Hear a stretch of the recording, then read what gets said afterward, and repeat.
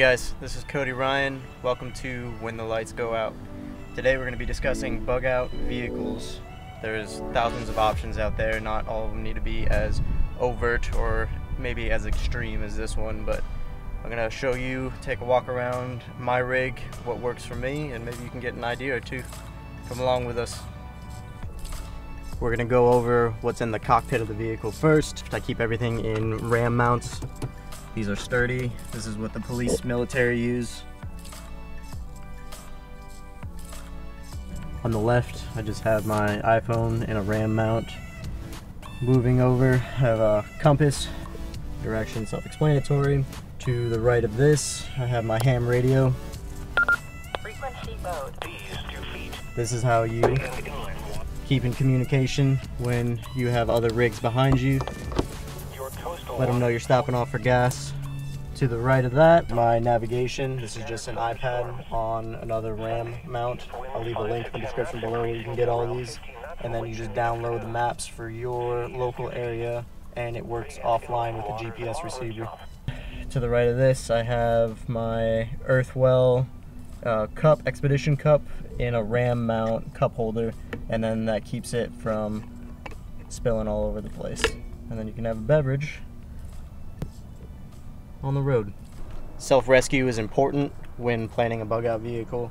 Up here I have my Leatherman multi-tool. It's a Raptor trauma shears. It's got a quick cutting hook, oxygen wrench, all that, but trauma shears are important. It's also got a glass breaker on it. If that is inaccessible to you in the event of a crash, I always keep one of these CRKTs. This is it's a self-rescue tool, emergency escape tool. And then all this is one-handed operation. It's got a hook, cut the seatbelt, this side carbide glass breaker, watch your face, break the glass, then you can go ahead and exit the vehicle. On the right here, I keep my trauma kit easily accessible so that if your car's flipped over, you're not trying to climb in the back, trying to administer first aid to yourself or your passenger. To the right of that, I just keep my rain jacket. Same kind of thing. You're running into the grocery store and it starts to downpour. You're not going to get out of your vehicle to get your rain jacket. Keep it accessible. If you have a passenger in here, all I do is throw it to the back. The reasons for exiting the vehicle, especially in something like a Jeep, would be for off-road use. Keeping accessible, I have my winch cable that I'm going to walk around. I'll show you the winch. You need this. Keep it accessible, don't keep it in the back of the truck. Here, keep gloves in the door so that you can use it with the winch cable. That'll slice you up. Also keep dust masks in every single door, as well as a flashlight. Here is my flashlight, just a mag light.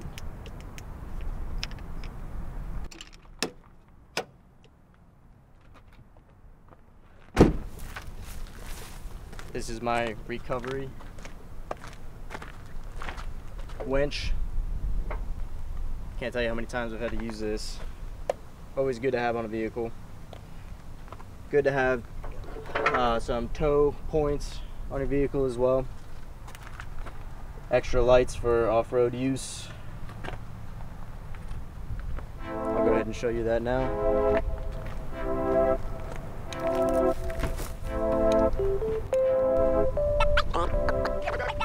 Here I just keep my blankets, schmog, it's just stuff I can stuff up there and get out of the way. Again, space is key in a bug-out vehicle. These are charcoal bags, and they do in fact purify the air. So I have a bunch of people that are in and out of this wet and muddy all the time, and it always smells like mold and mildew in here. I've had these for about a week and it smells like absolutely nothing. They're good for 365 days. When you're done, you just cut the bag open and put it in your garden, and that's good. Got my Yeti cooler, Pad Gear Edition. Trasharoo for your trash, obviously, anything wet that you don't want in the Jeep itself. Climbing rope, Rotopax gas can. Moving on the inside, we have recovery gear right off the bat. This is, instead of road flares, it's bright at night, but you can just stick it anywhere. So that is safety on the roadside. These are bolt cutters. Honestly, I use them for just around the Jeep with various projects. My version of DIY is zip ties and bolt cutters, but I was off-roading in a very remote location and it started monsooning. I had the top off and I needed to get somewhere in shelter fairly quickly because of the radio and all that. Didn't want to get it all wet. There was a fence line that I needed to cut through and get the Jeep through, so these came in handy for that. Down back behind it is a table, multi-use. You need a lot of that with a Bugout vehicle to save on space. This is my micro dive rig. Doesn't stay in there full time, just got back from a trip. So we'll keep that here for now. This is my trauma bag. This is everything that has your airway. Anything you can imagine to minor surgery. It's a big bag. Glove dispenser. Here is tools for the Jeep. This is all my food. I have a little Scottle grill that I can cook on. Below it is I'm going out of the Jeep to go on a hike, and I have a buddy with me that needs extra sleeping bags or a change of clothes for me. Everyday kind of use things while on the trail. This is my rinse kit. What this does is it gives me portable water. Also potable water, so that I can rinse off my dive gear. If you're hiking, you got muddy boots, there you go. Clean your dishes, all well and good. This is my towel, so it's also my shower. This is 10 gallons of extra water, so I can refill or drink. This is my Helinox. This is a table. Like I said, space is valuable. Helinox chair and just a secondary chair. Moving over to the right here is my solar system setup. This is my charge controller. Got a little backup light back here. This is my inverter. All my extra accessories to charge. Over here to the right, I have my bag dispensers for garbage, quick and easy. These are my binoculars for spotting and bird watching. This is my fire suppression side. This is a fire blanket, so if you're at a gas pump and someone starts themselves on fire, you can douse them with the blanket, then go to the trauma kit. Over here to the right, once you move these cans out of the way with water, this is where I sleep. This is a quick overnight kind of deal. You hit the trail early in the morning, get there late at night, so you have to spend a night out there. On the roof is my extended stay cabin, my little tree fort. That's a 3-person tent, but that's a little bit longer of a setup, so that would be for like a 3-day kind of setup or more. So this is the setup back here. Moving to the side of the Jeep, more climbing rope. Maybe I'll do a climbing video for you guys, teach you how to rappel. Might be cool. This is recovery gear, my shovel. This on the side, I have them on both sides. There are ladders so that you can get to the roof, which my solar panel is up here, as well as protected for extra cargo storage. Up top here, I have max tracks, more recovery gear, wedge them under the tires, give you some traction, and that's it. This side of the Jeep's pretty bare.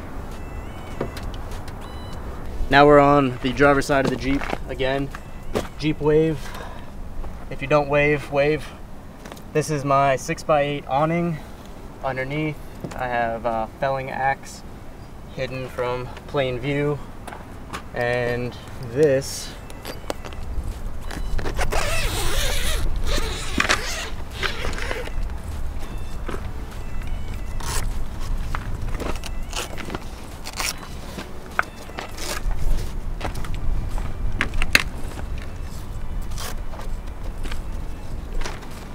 pops down like so. This I use with the solar panel charges my projector screen. Set up 2 chairs right here with your nice hot date, cup of hot cocoa, and then you have your projector screen right here for off-grid camping. Then what this does is it has legs that pull out.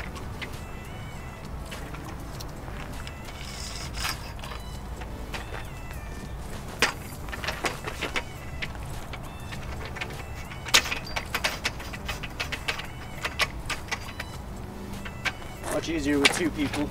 This is a 2016 Jeep Wrangler, 4-door unlimited. It is just your stock run-of-the-mill, other than absolutely everything else that's done to it. Gobi roof rack. This is a 2.5-inch lift, suspension lift, 35-inch tires, 17-inch rims, stubby antenna, doesn't get in the way. Solar panel, like I said, roof rack. Going around the back, American flag. Should come standard, doesn't. Alright guys, thank you for tuning in. This has been Cody Ryan with When the Lights Go Out. I hope you had a few takeaways on something you can do with your vehicle to make it bug out ready. But this has been, like I said, my rig walk around. We'll have probably some more in-depth reviews on maybe some of the gear that's in these boxes. We kind of ran out of time today. Make sure you like, subscribe, and click the bell somewhere up top there, and that'll notify you when we come out with new videos. We got a bunch of new content that we're going to start crushing out here soon, so be sure to stay tuned for that. And then down below we got some links to some of the things that you saw. They're like Amazon affiliate links, so what that does is it helps us get out here and make videos like this for you guys. So like, subscribe, share, and stay tuned for next week, and we'll have something cool for you. Thanks guys.